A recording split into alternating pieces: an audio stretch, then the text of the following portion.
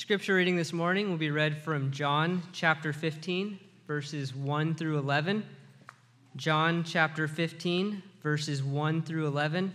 If you're reading from a Pew Bible, you can find that on page 1242. I am the true vine, and my Father is the vine dresser. Every branch in me that does not bear fruit, he takes away, and every branch that bears fruit, he prunes, that it may bear more fruit. You are already clean because of the word which I have spoken to you. Abide in me, and I in you, as the branch cannot bear fruit of itself unless it abides in the vine, neither can you unless you abide in me.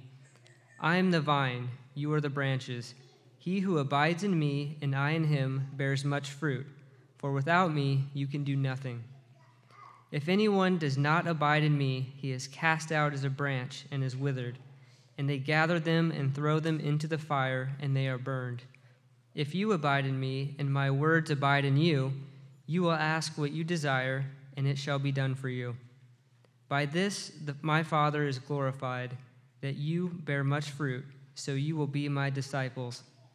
As the Father loved me, I also have loved you. Abide in my love. If you keep my commandments, you will abide in my love, just as I have kept my Father's commandments and abide in his love. These things I have spoken to you, that my joy may remain in you, and that your joy may be full. You may be seated.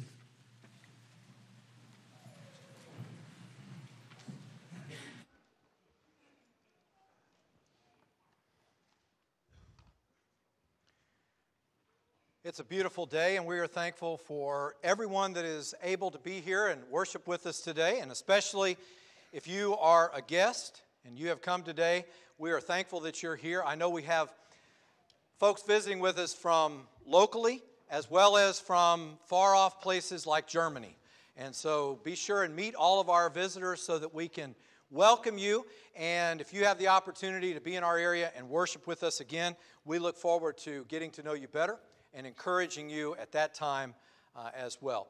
If you have your Bibles, keep your Bibles open there where Josh was reading in John 15. We'll look at a couple of other passages this morning as well and look at this particular context. But, you know, they say that fact is stranger than fiction. So I thought I would share a couple of things with you. Somebody sent me an email recently, and there were about 30 different trivial facts, and I thought a couple of them were worth repeating. Number one, did you know that a rat can last longer than a camel without water? Not that you need to know that. Did you know that when a bat exits a cave, it always turns left? Thought that was interesting. At least you know which side to put the net on if you're going to try to catch a bat. Did you know that if you want to not cry while you're cutting an onion, chew gum and it'll keep you from crying? Did you know that there's one food you can eat and it's negative calories? It's called celery. It takes more calories to eat a piece of celery than it does that the celery actually gives you. And then, do you know what book holds the record for being stolen the most number of times from public libraries? Yes, it's the Guinness Book of World Records. All right? Those things may not help you, but at least I have your attention, at least for right now. All right? In John chapter 15, Jesus is in the upper room. And Jesus has had the meal, the Passover meal with the disciples, the Last Supper. He instituted the Lord's Supper, the unleavened bread and the fruit of the vine to remember him. He said, after he had given thanks, this is my body, speaking of the bread. And then he said, this is my blood, the new covenant, which is given for many for the remission of sins. So Jesus has instituted that. He washes the disciples' feet.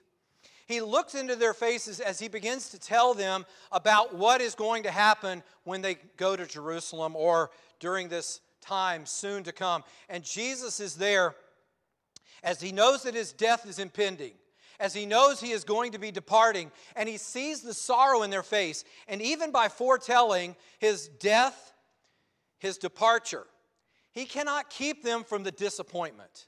The hurt and the way that they feel is something that is heavy on their hearts.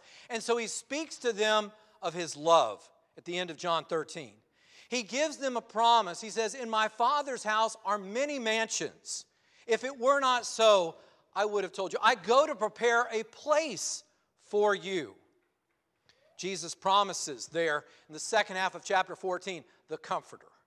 The Comforter, the Helper, the Spirit of truth. He says He's going to come and He'll bring to you your remembrance all the things that I've said. Just imagine if you were a disciple of Jesus. How many notebooks could you have filled taking notes as Jesus spoke? And they didn't have those kind of stenography notebooks back then. They didn't have the little 3-ring binders or anything. They had to remember. The Spirit to bring to your remembrance, and He'll show you things to come. And when you are carried before kings and people in authority, He says, don't worry about what you're going to say, because the Spirit will give you. He makes these promises to the apostles. Jesus' closest disciples who are going to be with taking this message into all the world. And then in John 15, Jesus gives them this extended parable. It's an extended metaphor.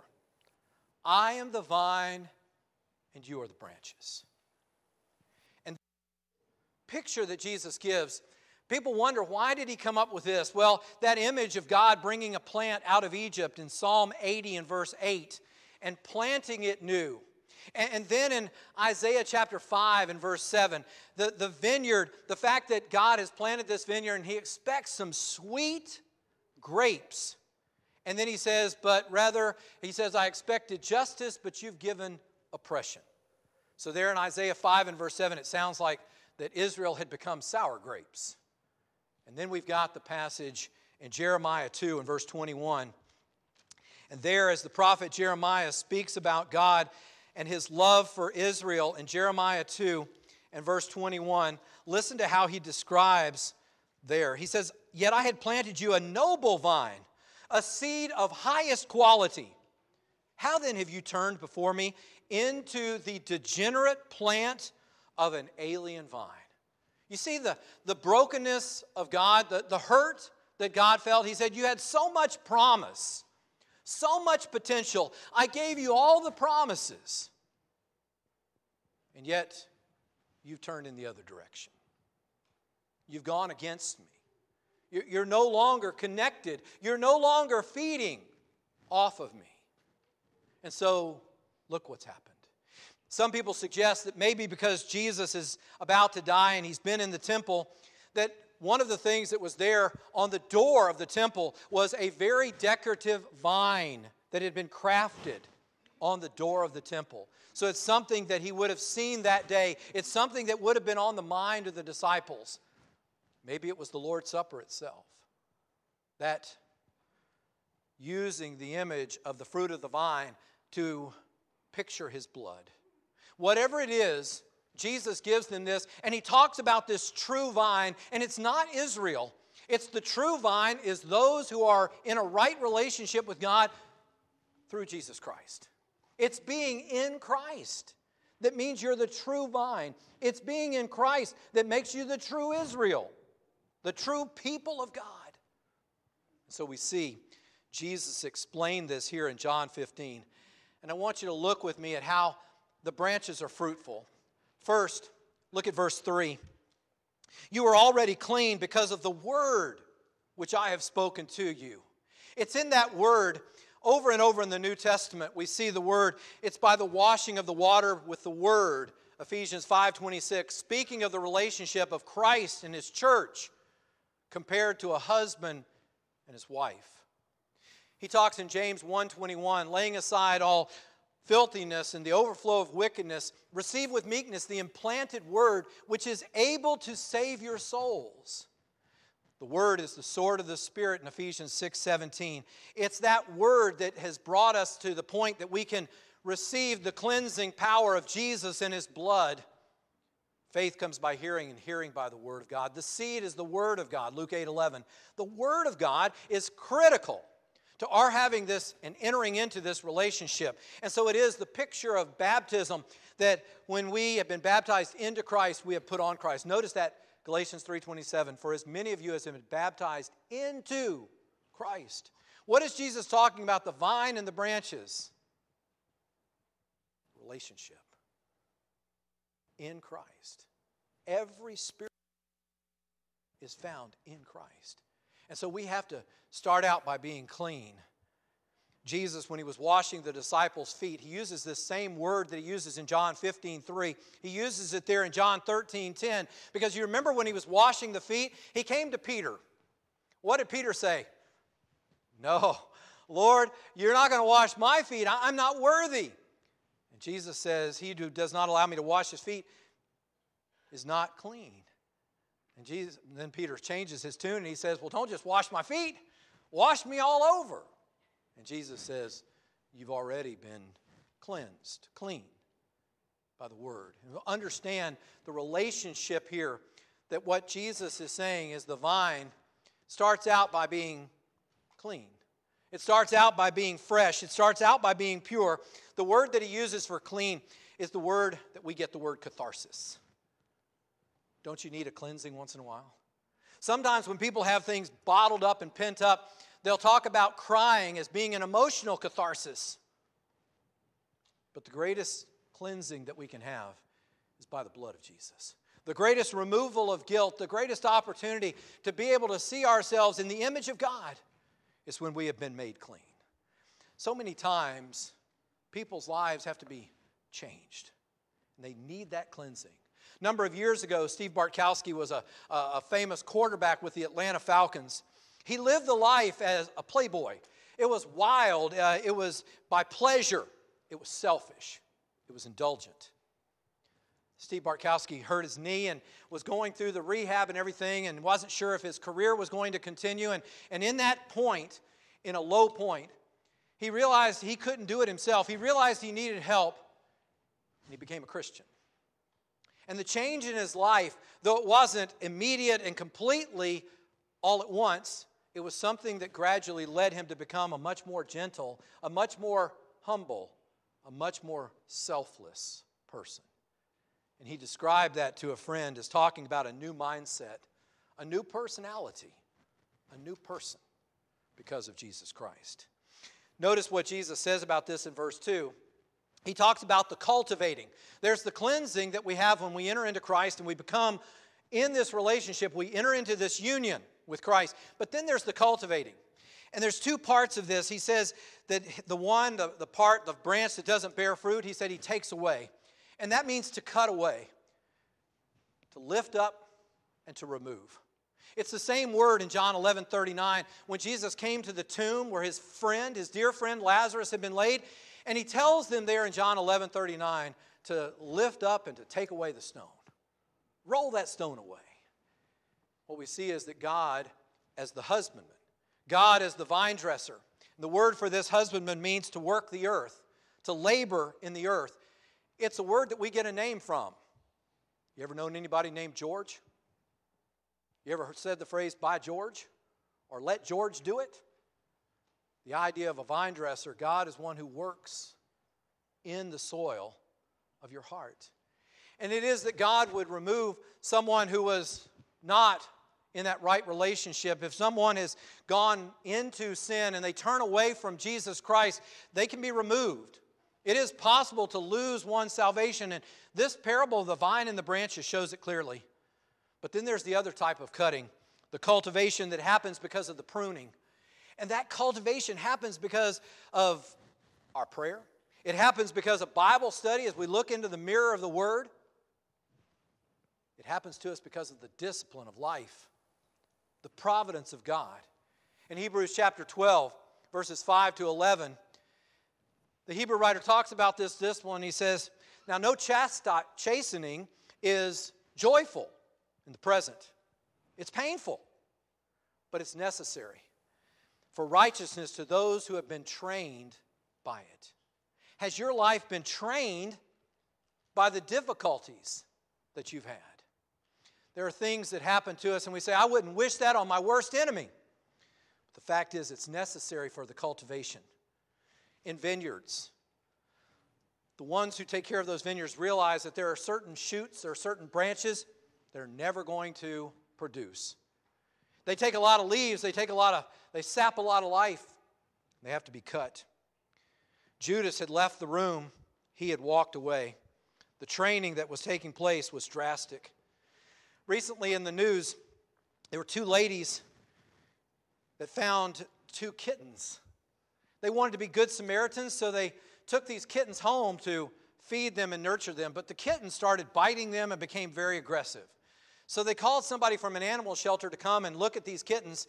Turns out that they were wild bobcat kittens. They were not going to be domesticated. They had to be taken away and put in a wildlife refuge. But understand, as God cultivates, as God disciplines, it's to change our character. It's to help us to become what Jesus also talks about here, more Christ-like. Look at verse 4. Abide in me and I in you. There is a change that is meant in 2 Corinthians chapter 3. As Paul talks about this change that is ongoing in our lives, he says, but we all, with unveiled face, beholding as in a mirror the glory of the Lord, are being transformed into the same image from glory to glory, just as by the Spirit of the Lord. Now, he said right before this in verse 17, now the Lord is the Spirit, and where the Spirit of the Lord is, there's liberty. This transformation comes with liberty. It is freeing. We experience the freedom of God as we want more and more what God wants. That Christ-likeness, that being transformed into the image of Jesus Christ, that process helps us to be able to see the fullness. When you're starting a car, I remember back when I was my first vehicle, an old 1961 Chevy pickup. If it didn't start, you could take a screwdriver, put it there on the spark plug, and sometimes you could get it to start. But I will tell you this, if you didn't have a rubber grip on the screwdriver, you got a shock too. Didn't feel good. But the automobile had to have gas and a spark. Gas and a spark. It took both for it to be able to run. And here what Jesus says, abide in me, and I in you. There's 2 things here that Jesus is talking about that Paul develops later in Galatians chapter 5 to walk in the Spirit, and that is we've got to be dependent. Jesus says there in verse 5, without me or apart from me, you can do nothing. I am dependent upon Him, His guiding, His leading, His direction. But then there's also the discipline. And I've got to study the Bible. I've got to get into the Word of God. I've got to pray. I've got to be able to try to live my life. I've got to worship with my brothers and sisters, enjoy fellowship because we sharpen each other as iron sharpens iron. And I've got to be doing acts of service. There are things that my life is going to lead. There are things that I'm going to be doing. Why? Because Jesus is in me and I am in Him. Dependence, discipline. Without dependence, my discipline is barren.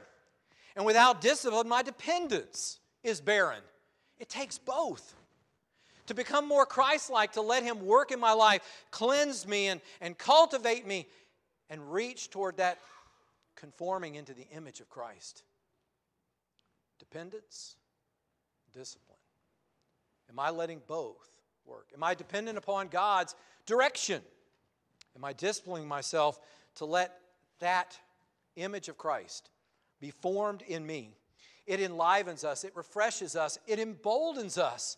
You say, well, I don't have courage. I'm really kind of shy to talk about Jesus. Not if you're becoming more Christ-like.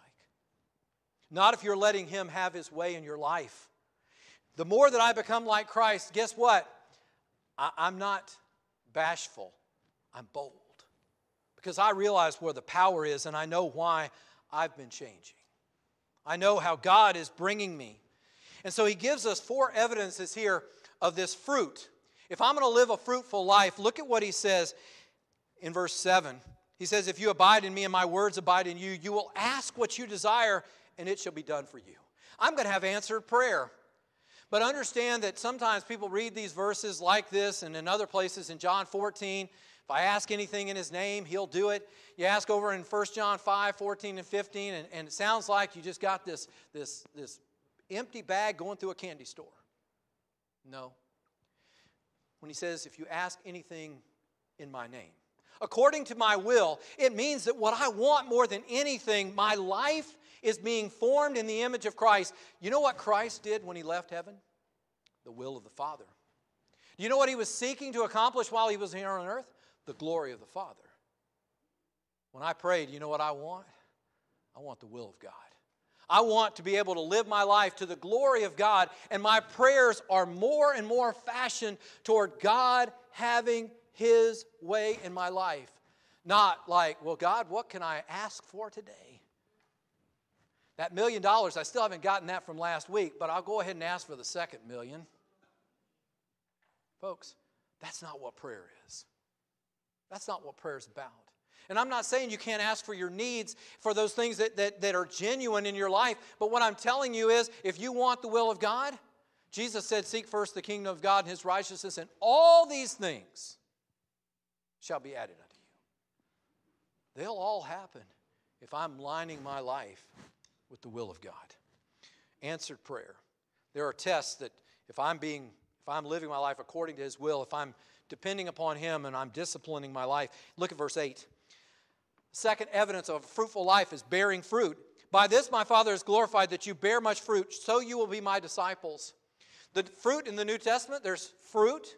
Paul wanted fruit to go to Rome, to have more disciples made, to be able to bear fruit as far as converting people to Christ through the gospel. And there's also fruit like Paul talks about in Galatians 5.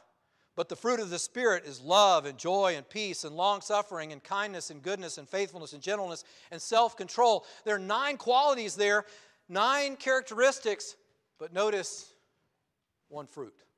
The fruit. I know we like to say the fruits. And there are other passages that talk about fruits.